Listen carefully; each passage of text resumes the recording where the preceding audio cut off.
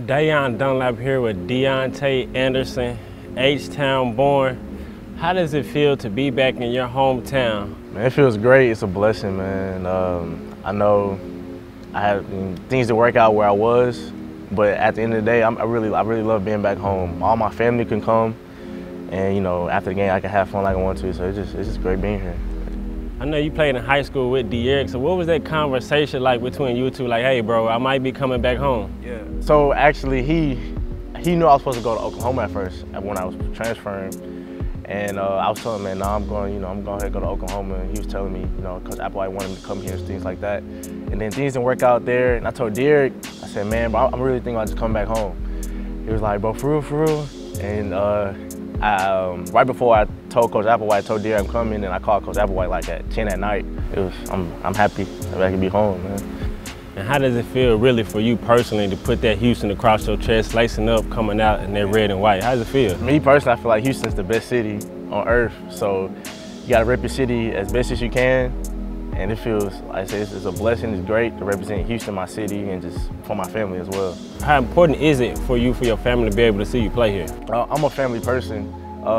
Most of all, I mean, as long as my parents come, because they have not missed a sports game ever since I started.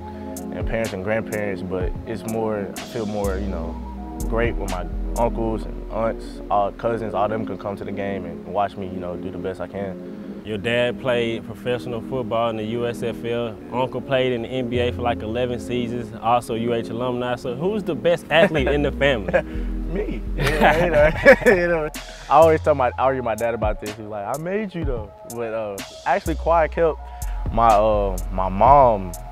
She could have went to the Olympics. She just had some things happen to her in high school, but she was fast. So how you settle in on that back end? It's kind of like a point guard role type of getting the defense set up. So how does it feel for you as far as a leader being on the back end? Yeah, well, really, I know coming in, first couple games, I had to get my feet back wet because I had set out a whole year. And I knew Tulsa game was gonna be a great game. You had conference plays just started. Great way to start to finish the eight-week run we were trying to have. And I said, why not try to go ahead and do the best I can, get force some fumbles, get the ball, and help the offense out. Your nickname is D-Train. Yeah. How long you had that nickname? How did it come about? I had a nickname since I was 7 years old. I used to play running back. I used to be like fat though, and I just just run over everybody. And like when I got to junior high, I was like, it's gonna go away. But it got even more bigger. I was like, okay, high school is gonna go away. And it got more big in high school. I was like, okay, for sure, college is gonna go away. For sure, man. Well, thank you for sitting down with me. Hopefully you continue to ball out for the season. And reach your season goals. Yeah. Appreciate you, thank you.